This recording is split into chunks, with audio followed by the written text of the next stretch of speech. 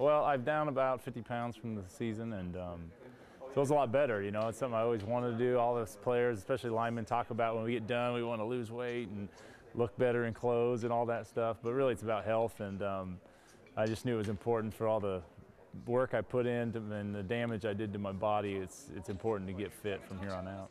I've never really been a big believer that a diet or a fitness craze is anything that will last. So really, for me, it was just I really watch what I eat. I try to eat, you know, lean foods, fruits and vegetables. Not, you know, try to not eat anything that's not processed.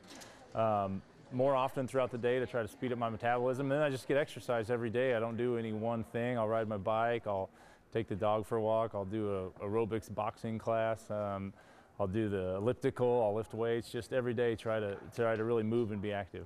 My hands are big. My wife told me my head looks huge now, and you know everything's all out of proportion. What everybody's used to. So the biggest thing is just about feeling better, and that's really what my focus has been on. And I do. It's nice. I can actually like scratch my own back now a little bit, so it's easier.